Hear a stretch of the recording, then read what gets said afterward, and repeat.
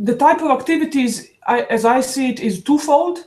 One is as a research institution, so providing evidence and guidance to policymakers. That is one path. The other one is, which is arguably more direct, is giving example and leading by example and engaging students. So once they graduate and they go and become active members of society, of, in any case, economic system, where they deal with materials and waste, they can use the experiences they have had at university. And university can play a very active role and very engaging role for students while they are students on the campus.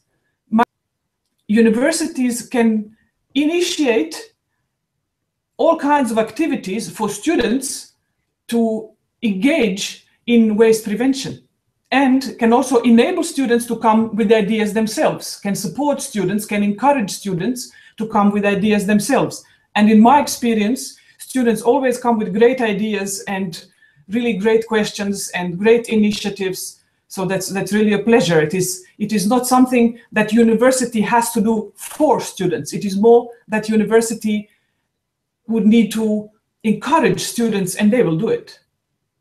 That's at least my experience.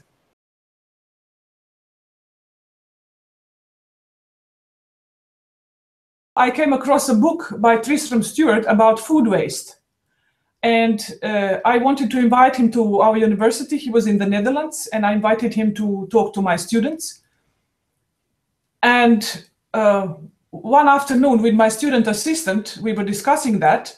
And we know about Tristram's initiative to cook, feeding the 5K, feeding the 5,000 around the world.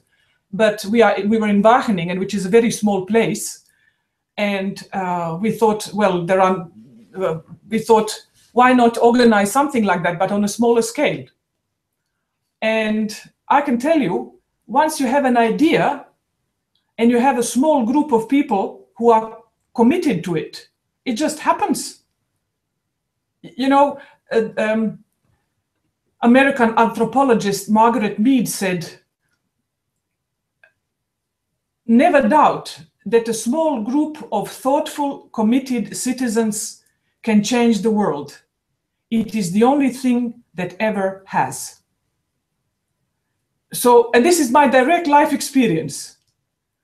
My student assistant and I are sitting at a desk talking, well, we would like to have a speech by Tristram Stewart, author of the book on food waste from UK.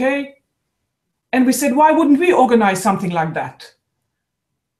And then we went down to it and made a plan. And what do you need to cook a meal? And it started from there. And I can tell you, we had overwhelming cooperation from the local farmers who were happy that we wanted to take their crop because the supermarkets wouldn't. The broccoli was too big. The leeks were too big for the supermarket. Potatoes were not round enough for the supermarket. Pumpkins were too small, or whatever.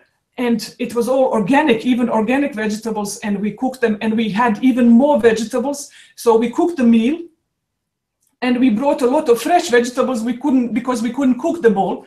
And the people who came to eat, they took fresh vegetables with them, but they took them home. And I can assure you, youth like broccoli. I always tell you, children don't like green, youth don't like green, don't like vegetables. Absolutely not supported by evidence. I have evidence that it's not like that. So it's just, you start, and then we put, and you know, with these young people nowadays, my student, he made a Facebook page, invited people, so people knew about this event, and they came. And we had support from, of course, from university. I asked support from facility management because we had to have a room open so that people can come and eat. And so it was a canteen, you know, normal canteen, but it was, of course, the little logistics you have to think about. And it was Sunday, so that, you know, the canteen is not necessary for a regular meal of students between the lectures. And we had access, and we had, you know, all the small details, but this information can be found. This is all on the internet. And of course, students are very resourceful. So you make a plan and you see what needs to happen to cook a meal, and it just happened. And we had so many volunteers. We had many more volunteers than we could use. The main thing is having an idea and going for it.